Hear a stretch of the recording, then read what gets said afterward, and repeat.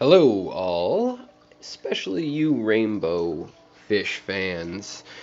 I'm going to show you a couple tips here on the secret history living inside of your aquarium, and hopefully these little tips will help, especially rainbow fish breeders who are new to this, or anybody who's breeding fish that spawn onto a mop. This information can be useful. So, let's start off a little bit of backstory here. Now, I have in here it looks like that there's a snail in here, but he's on the underside. I have an egg that is at 2 weeks. I have another egg that is also at 2 weeks. All of the other eggs that were in this batch had hatched, and now anybody who hadn't or who was not fertilized has turned, you're seeing through that, has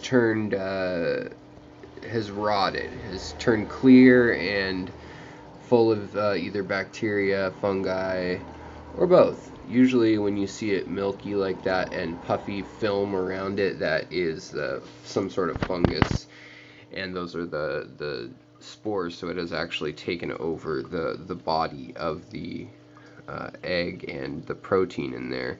So the other thing I wanted to show you, because it's the nighttime and you can see it pretty well with the light at this angle, and this is when I change it again. But with any tray, you're going to get a substance buildup. Now, so I use another little tool for a trick, and that is a paintbrush. And I just use a little cheapo 99-cent paintbrush. Doesn't need to be good. But what you do is you roll it. You roll it like this. Hold it between your thumb and another finger, whichever is comfortable. And you're able to go in there and get the egg off of things by rolling it and picking it up. Now, if that doesn't work, you can always use your pipette, which I cut oversize. I also use this to pick up mosquito larvae. And as you can see, it also would work if you, I don't know if you can see here, this little shrimp. Let's see if I can get him without scaring him. It's hard. My depth perception is off when I am, but there we go. So as you can see, it's also an easy way and a less disturbing way than chasing around shrimp in a tank or net. These things are cheap online. You get them for like a penny a piece. Usually at the fish shop, they're, I don't know, $1.50, whatever they are. But even if you're paying $1, it's worth it. It's a useful little tool. You can reuse it for a lot of things. I recommend using different ones for different things. Sterilizing them, writing on them, keeping them next to one tank, whatever it takes to remember that. So the pipette is a versatile and useful tool. So for instance, this is my tool of choice for picking up the eggs which have rotted, and that way you spread the spores less. But instead of compressing the bulb when you're already in the water, like so, you want to do it ahead of time, which seems like common sense maybe, but then you're just pulling in, so that way you're not spraying the spores all over the place in there. Now this also works to get, this is protein as well as other things that have gathered on the top, and it works kind of a little bit. I mean, you can do this, it's time consuming to get that film off of here, and you can put it back in the tank at large, and then you want to refill this with fresh water. Now another note is you do not want to use prime or dechlorinators, you know, whatever brand you may be using, it doesn't matter the brand. Turns out that the sulfides in there actually bond to the eggs, which on the outside of the egg membrane that keeps the little fishies safe, the egg yolk sacs and things, that they actually have a property in them that bonds very similarly to some of the ammonia and chlorine and chloramines substances. And what it does is, Prime doesn't get rid of those things. What it does is so pretend this pipette is, let's just pretend it's ammonia, the back end of it, and my hand is Prime. So Prime comes in and sticks a few pieces around it. So now, instead of this fitting perfectly in here and causing damage like ammonia can, burning gills and things, now it does this and nothing can really happen with it. Now that does break down into its constituent parts, or can even turn back into certain elements before. So when it says it's rendering something safe, there's a time limit on that, usually depending on the substance and the dechlorinator. Most all of them use sulfides or what are they? They're either sulfur oxide or sulfur hydrosulfides, one or the other usually, like complex and multiple versions of them. So like I was saying, you can use that to get to skim your layer, but that doesn't work as well. Other things I've tried that seem to work pretty well. I mean, obviously you can just pour it off. That's what I do most days. But I was just curious if there was any tool or trick or anything like that might help. One thing I've used in the past is I've just used paper too, like a paper towel. You can just lay a paper towel or a piece of paper down in there, and carefully you can lift off most of it. So you got a couple options, and then that is a little bit better, but see, it's reforming already. So your best option is going to be to change almost all the water and just really watch out for your eggs. Make sure you're not pouring them out. Now, last tip in this thing that I hope is helpful: if you're having problems with rot, I do for some reason in my water. I don't with a lot of eggs, but some species I really have problems with rot. If you're having problems with rot, get some clean filter floss. Now this trick only works when it's new. When you've got fresh ingredients, don't use this for weeks on end. So what you do is you get yourself some fresh filter floss, and you pull it apart like you're making a spider web for Halloween decorations, if you guys have done that, or fake snow or whatever, fake frost for the windows that they use this same stuff for. But you can use this, or you can use true wool, but don't use cotton. It'll get moldy and attract bacterial growth. But the acrylic stuff will not. And so what I do is I get some of this, and then once I extract my eggs, the fish's eggs, the Aru2s is specifically what's in here right now. Once I extract those, I will then place them on the tip, so I'll get them on the tip of the paintbrush. So let's just pretend, let me find, here's a good egg here. So this works better once you've got the mop out of water. Let's see if it'll work in water. So, come on, focus. Alright, so it's not going to work underwater, but it works great when there's the capillary action of just two wet substances out of water. You can just roll a paintbrush, a little circular paintbrush, and it'll pick the egg right up.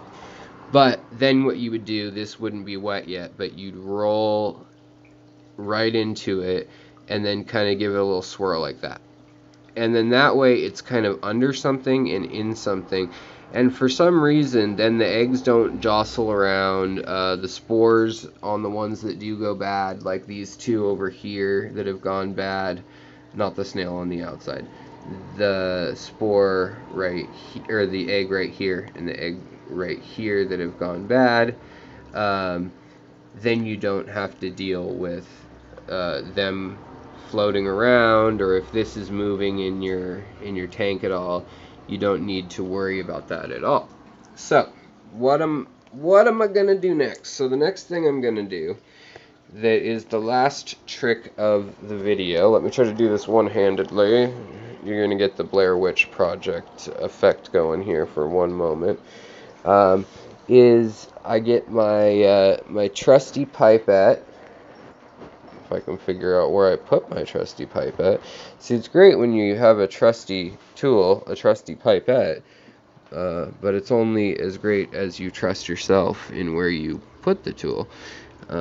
So in any case, I'm going to get the eggs out of their little incubator, I suppose. I suppose that's the right term. And I'm going to just take a little bit of water, clean water first. And I'm not using tank water. I'm not using distilled water. I'm just using, I don't know what to call it, plain water, just aged water. And right now, I'm using up an API tube that I don't use for any testing, so it doesn't have chemical remnants in it. And I'm going to grab one egg. And I can see where it's at, so I don't want all that water. But I'm going to put that egg that should have hatched into the beaker. He's going to fall in. You can actually see his little eyes. They look like ginormous compared to the size of his body. And you can also clean up clutter and debris if somehow some of it ends up in your tray.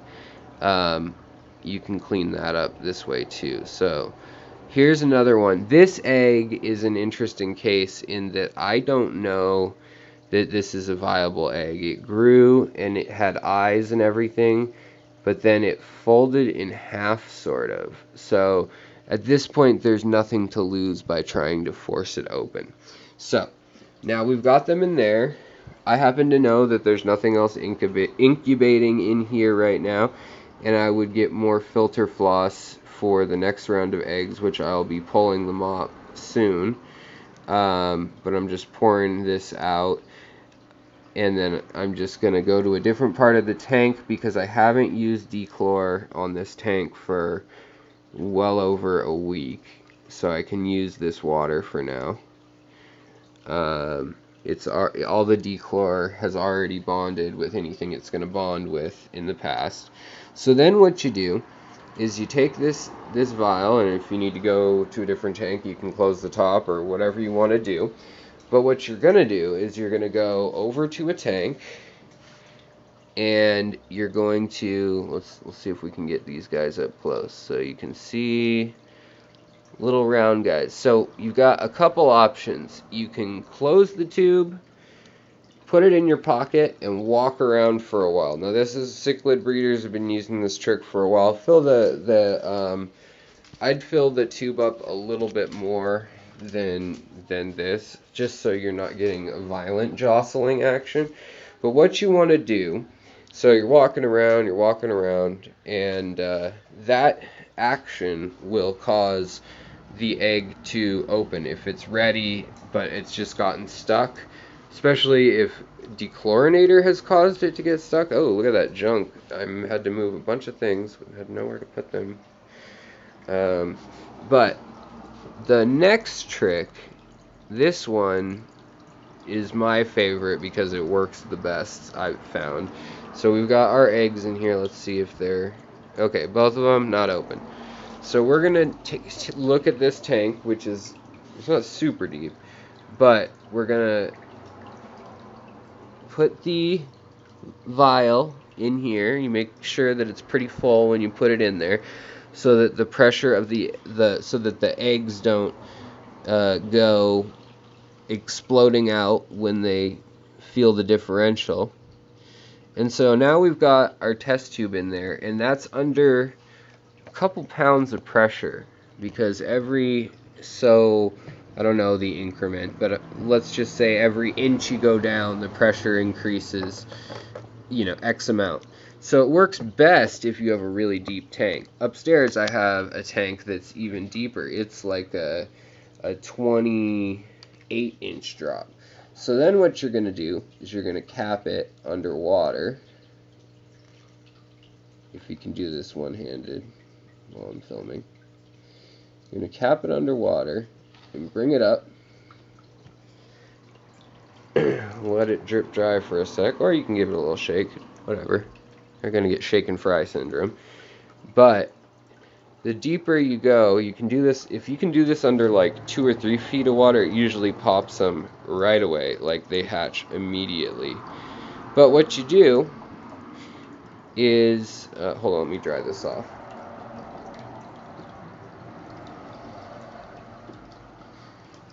So, let's have a look at them, see if they've opened at all. So what you do here, and as you can see, come on, let's get something closer in the background so that, or something more contrasting. So as you can see, the one egg has already started to open. You see that? It's oblong. The other egg is also, its tail is starting to come out.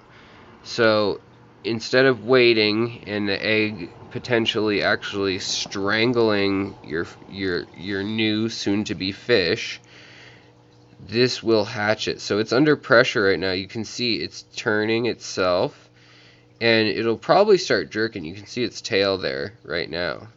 Can you see it trying to unfurl right there? So that replicates the water turbulence a little bit. So I'm going to give it just a little bit of a shake, just a little, and let the bubble of air that's in it, let's see here, the bubble of air that's in it pass by them like this, and then set it down one more time. And now you can see we've actually got the eggs very oblong, just about ready to hatch, and both of them are. So this doesn't always work. They have to be ready. Count how many days your eggs have been in there, but then just go ahead and leave them under that pressure for a little while. And sometimes they've passed away, and you might just be smushing an egg casing with not much in there. But it's better than getting your fish trapped. See the eye there? See that blue eye? So these are pseudomugil rainbow fish, blue eyes.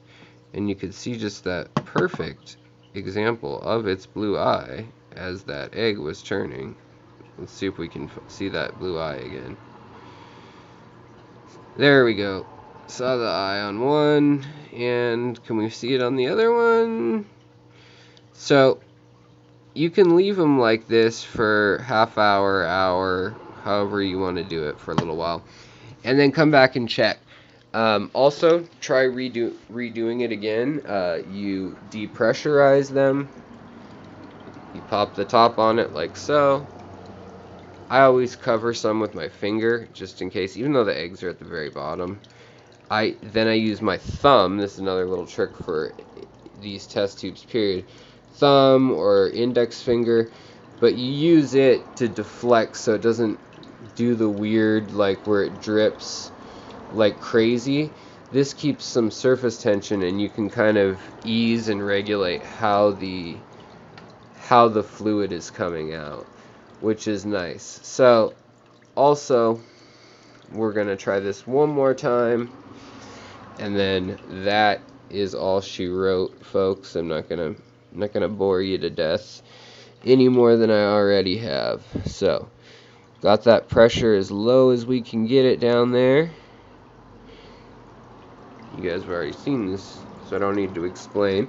But if there's any tricks that you guys know, please let me know, and then we can all know. I can share them with other folks. And yeah, this works great for cichlids, rainbow fish, lots of critters out there that this works well for. But I just wanted to show you this handful of operating tricks, operational tricks, I should say. And they should be hatching within an hour or two. Yep, now that one's tail, it just twitched. You guys probably missed it, but its tail is opening. And it'll open up soon. I'm going to leave this in its former home in the water temperature here. And you can leave these down in the tank uncorked or whatever, as long as it's not a fish that's going to eat it, or corked. Right now the pressure's going to be the same no matter what. But you can leave it in there. I'm just trying to keep it at temp, that's all. And just let it sit for a while and it should be good to go. So, alright guys, well I hope you learned a little something. Hope that wasn't too dry for you, and I know it drug on a little bit, but it's hard to do things one-handed. So, if you like that, if that saved you time in the long run, even though it took some time to get here, please like, please subscribe, share with a friend, tell with a friend. Compress that information into a 30-second conversation instead of a video, and pass it on that way. Alright, you guys, take it easy, take care of your critters, take care of the people around you and yourself, and have a wonderful day. Alright, guys, swim on.